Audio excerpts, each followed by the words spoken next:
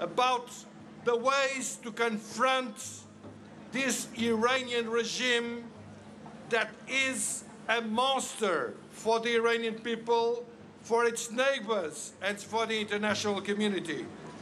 To confront the sea of lies that we have been seeing all the time thrown at the Iranian opposition. In the last few days, we have seen everything.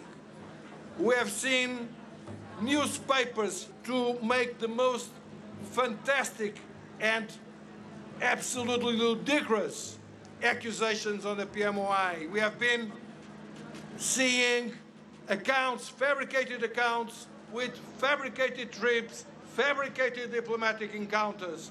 We have seen the head of the English lobby for the mullahs editing a book saying, among various other things, that, well, we should praise the theocracy because isn't Iran the country of Darius the Great that set the first human rights charter?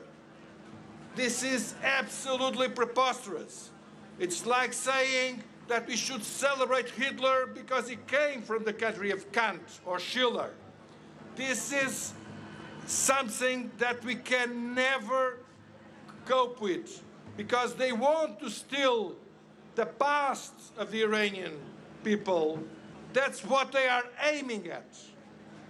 And we have to be clear that the past of the Iranian people, Cyrus the Great, of course, as well as Sattar Khan and many others in the constitutional movement, as Mossadegh in the nationalist movement in the 50s, as of course Masoud Rajavi.